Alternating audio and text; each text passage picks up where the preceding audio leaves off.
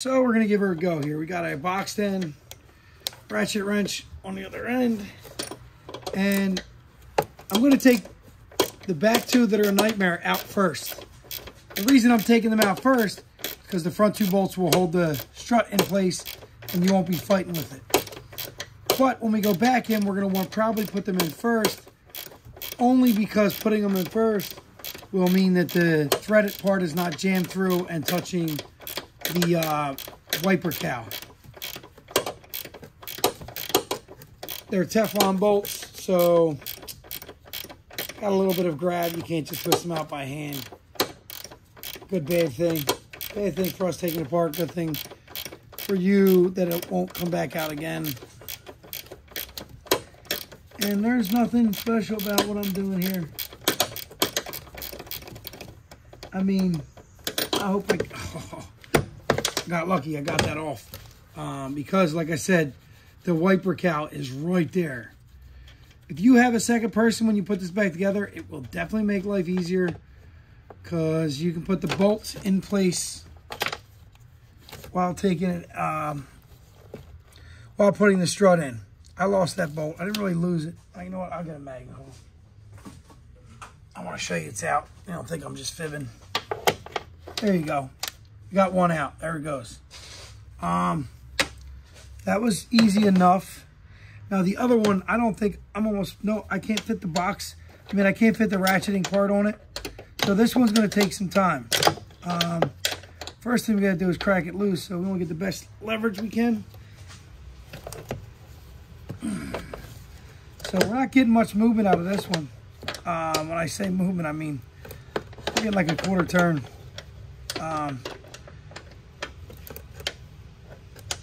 If you flip the wrench, you'll get a different angle. More one way, less another.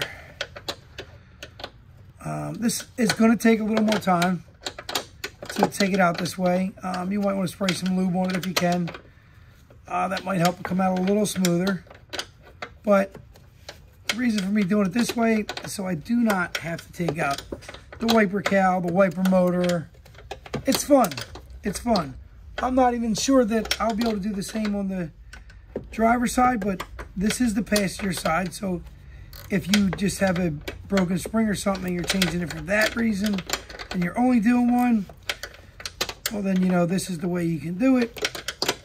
I might get to the other side and go, I'm a JA, because, you know, could have took the wiper cowl out and saved a crap ton of time, because it has to come out for this side anyway. But I already got one of the 4 bolts out. This one's moving pretty smoothly. I actually do want to spray this just because it'll make coming out a little bit easier.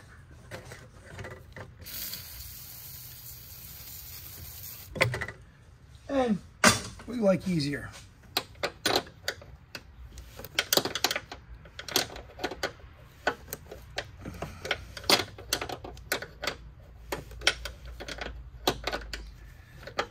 You might see it in the video, but I'm actually flipping the ratchet every time I pivot all the way, because it changes and gives me a little more twist to it.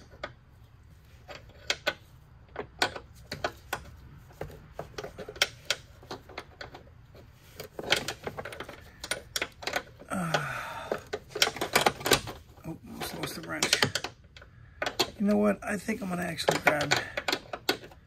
I like the leverage with this. I'm going to grab a regular box end without the ratchet end, but that little bit of angle on the wrench actually gives me a little leverage.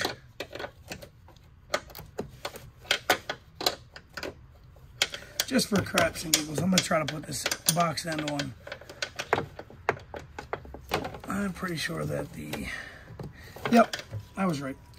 You're not getting it on because the wiper cowl is 100% touching in the way. Now, for some reason, it doesn't let me take it all the way out because of the wiper cowl. What I'll do is take the other 2 out, and then the strut will drop down, because I do have the car off the ground. And when it drops down, it'll be sitting down lower, and it won't be touching the cowl. But this is all experimental, first time for me doing this one. I might have done struts in one of these. years ago. I don't have too many friends that have these Lincolns. I tell friends to stay away from Lincolns and Fords that are used. Yeah, they're great cars when they're new, but as they get old, they like to fall apart. This thing's got a good bit of miles on it. Actually, I think this thing has a new motor in it. It's not a new motor, definitely a water pump. We're about halfway done. It seems to be getting a little easier. And once the Teflon part of the nut clears, then you can twist it off by hand usually. Yeah, that stinks. I'm only getting like really, really small turn. I have seen these style wrenches that have a ratcheting part that slides on. I should probably grab a set of them. But, yeah, no. Hopefully you ain't got to listen to me the whole time. If I put music to it or something. But, like I said in the last video I made today on the Mazda, I put a Mazda CX-9 drive shaft in. And I've been getting a lot of people saying, oh, you don't do the whole job. Most of what I do is for people who are more advanced and just show them a shortcut. Because that's what I use it for. I don't normally need the whole job done for me. If it's something new, I like to watch a video that has the whole job. Just because I like to see it start to finish what I might need or what they might not tell you in the beginning. Appreciate all the likes and subscribes. Appreciate everybody watching. I do actually make money now. If you're interested in doing it, monetizing videos is pretty cool. I don't make a killing. You do get $10.99. But I probably don't even... The money I rent my little space for, the phone bill, because I do all my videos on my phone. And, you know, the stand the camera's sitting on right now, they're all write-offs. Wow. But I didn't light the world on fire last year or any of the 3 years that I've been monetized. I more or less do this to help people because when I first started, I probably made 500 or 600 videos that weren't monetized. Never thought I'd get monetized. Never tried to get monetized until a friend of mine was like, yo, what are you going to do? And I was like, you know what? It's a good question. I've been doing it for years. Let me look. And I looked and I was like, hey, check it out. I can get monetized. I make my phone bill I make my part of my phone bill. My son's on my plan, so, yeah. I'm not making that much. But it's free money. I like to do it because I feel like I'm helping people. People have helped me in the past by me using their videos, so.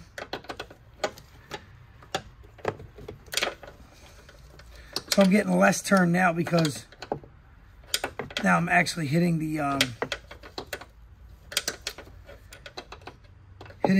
the wrench on the cowling, making it harder. What I'm going to do is crack these loose. I don't have to necessarily take these all the way out, but if I take these two and loosen them, it'll drop to as far as that bolt's already loose. Might not even actually, because I still got the bottom bolts in. I just don't want all the weight on that one bolt and me trying to take it out. There's the tension I don't need when it's already a pain in the butt to get to. You see the front bolt there lowering as I take this one loose, so.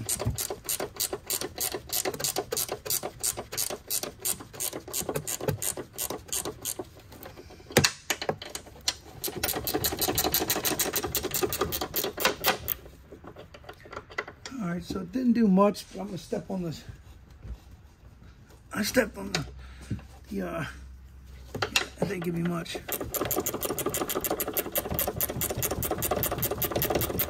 stepped on the spindle. There's no wheel on it. Try to push it down. But they're falling out and they're out of the way, so. Back to business on this one. Oh, I think it's going to spin off freely now. think we're going to be able to spin it by hand. And the good thing that I know when I got my hand in here and I can spin it off my hand means I can put the new bolt on. There's things that matter because, you know, can't put the new bolt on. Kind of SOL. And I got it off. There it is. Boom. So, without taking out the cowling panel, I have successfully taken the left side upper strut mount bolts out. And that's a plus. It's going to save us a lot of work.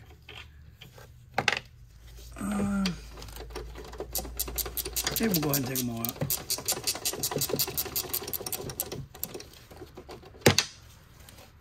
Some of these are probably like, I'm bored. There's a way to skip through the video to see what you want to see and what you need to see.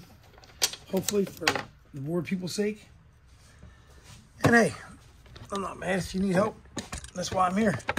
We're going to skip right over to the other side. I don't know if I've got a good angle underneath of there. Can you see my hand? Kind of, sort of.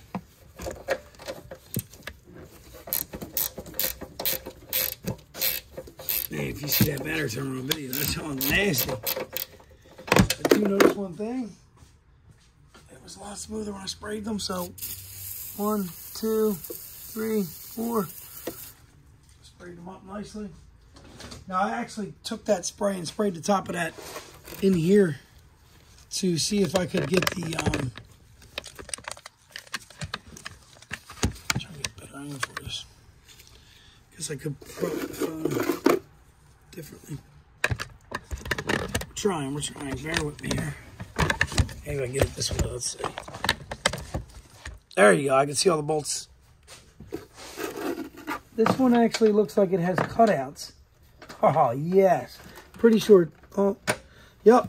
It looks like this side actually has cutouts in the cowling, wiper cowling for a ratchet wrench or for whatever. I don't know 100%. I didn't get into the other side, but maybe I'll time lapse this video. But then you won't hear my great comments.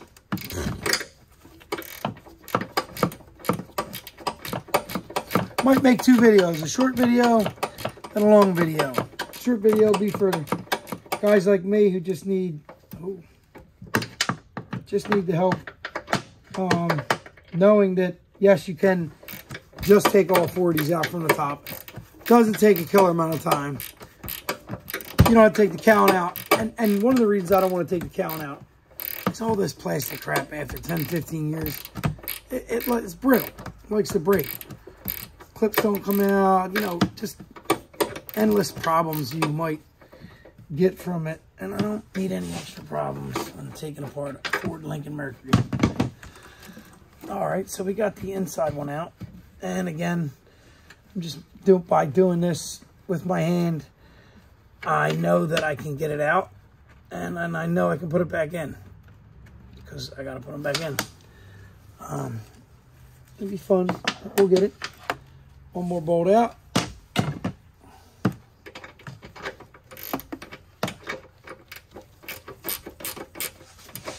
There's an easy one real quick.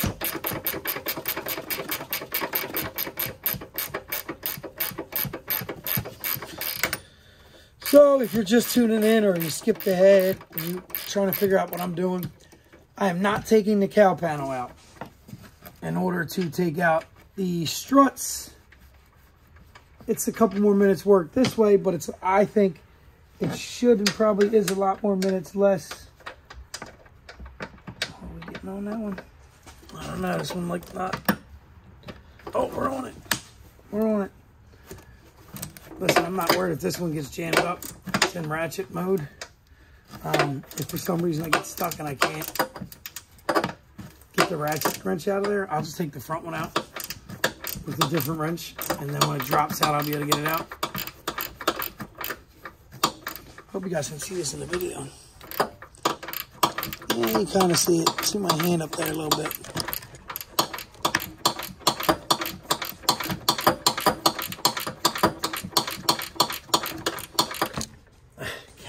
Camera loves me.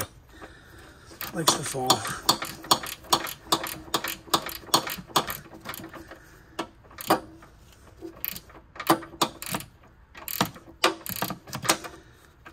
So these ratchet wrenches have a swivel head on them.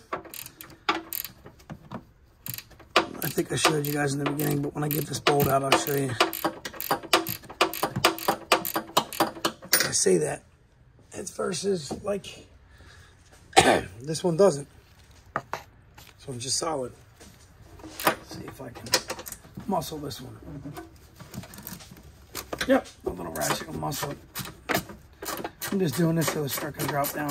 Might not even. Kind of like I did the other side, but you know. But also show you that I can get that one out if I need to.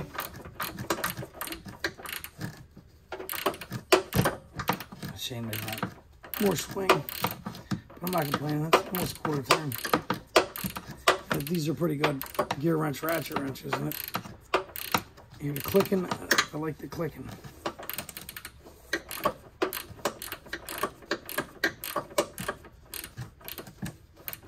Man, I hate long videos. Sorry, people. Not the speed demon I used to be. All right. And guess what?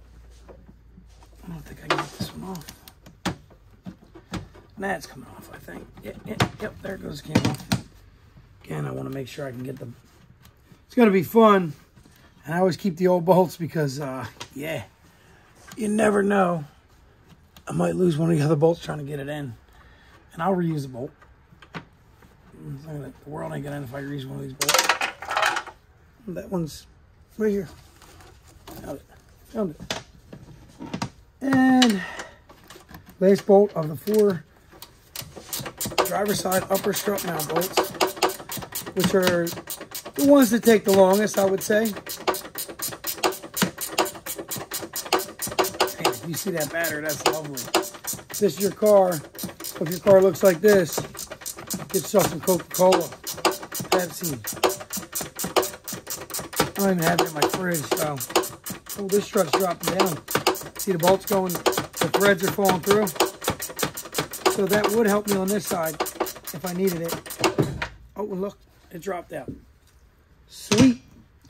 So now we need a 10mm ratchet, preferably. Ratchet wrench. I'm going to come on to the side now. And pretty sure it's a 10, yep. And we're going to take that bolt out that holds the brake line. Oh, no, maybe not. Oh, geez. The whole bracket's bending.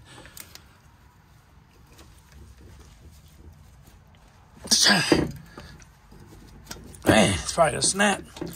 Nope. But that whole bracket bent nicely. That's crazy. It's in my way for that 22 that holds the thing on, but we'll get it out of the way in a second. So we got this bolt to take off, the 2 big bolts right there, bolts and nuts, and then the clip for the ABS unit. Squeeze me. That comes out really easy. Get it out of the way. Put the bolt somewhere you can find it later. The other side came out pretty easy. Let's see if I can get this side out the same. Nope, of course not.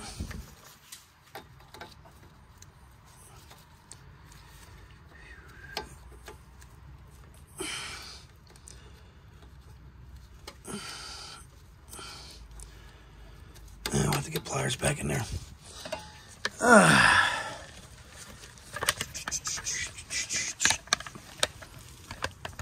don't know if you can see what I'm doing now. Let's see.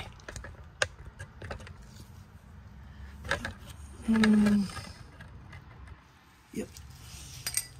So now for the 22s, you're going to need 22 ratchet, 22 socket, 22 wrench. Maybe I'm not going to be wrong. I'm putting this bracket back out of the way.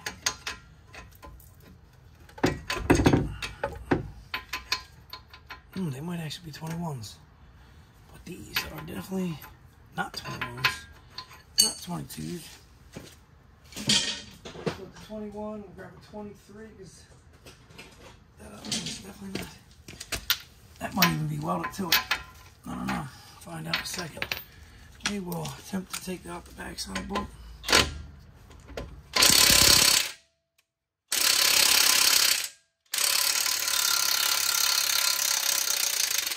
As you see, that bolt's spinning. Not the right size, but it works. And then see, I use this to push through. So, guess what? The caliper bracket is in the bolt. The caliper bracket's in the way. But what we can do is the opposite, so we know we have the bolt. So now we'll just go right to the toolbox. Find the right socket, which is a 24. And since the caliper is in the way on the other side, we'll just take it out this way.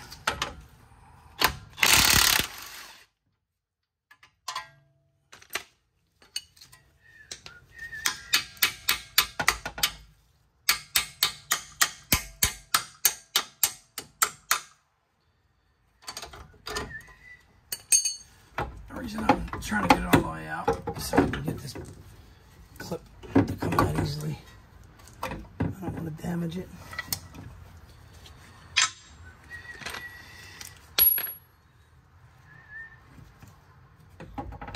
Okay, we'll get a pair of pliers.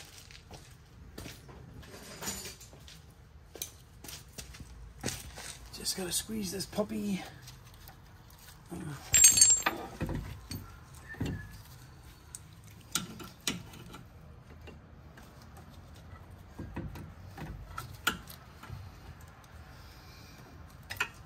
And we're out. And guess what? The whole strut is out. And here you go again. So I can tell the struts are bad. Look at this. Grease and oil. That seal's wet. And there you go. I guess I'll bore you, but you can watch me take the other side off also. I mean, why not, right?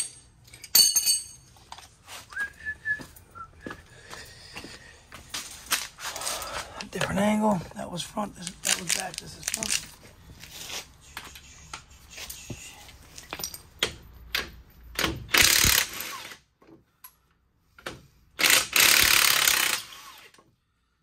Neither of them's fun. We will not kill our tools and grab a hammer. Usually don't hit the end of a bolt with a hammer, but this one has such a shoulder on it that we're not going to damage it. Worst case scenario, if we do, we can grind it off. See that like half-inch shoulder?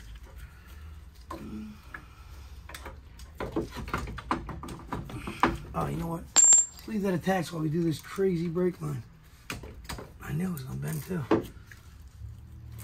Jesus.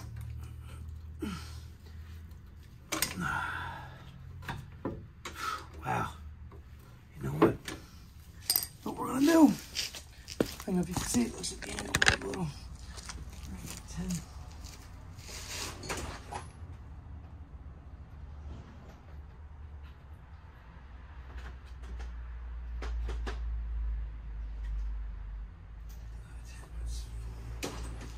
Of course, I got a 10.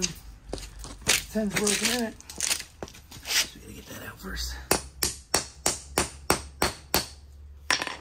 You ever have a something stuck in a socket? You just take a hammer and hit it right here and have this against something, and it usually falls out. So now we're gonna use this monster impact gun to take out this 10mm brake line. And it came out a lot easier than the other side. If you were watching, you saw bolt out, strut out. And there it is again, wet. So not only is this job a plus because they are bad, but it is a plus because, you know, we're putting something good in.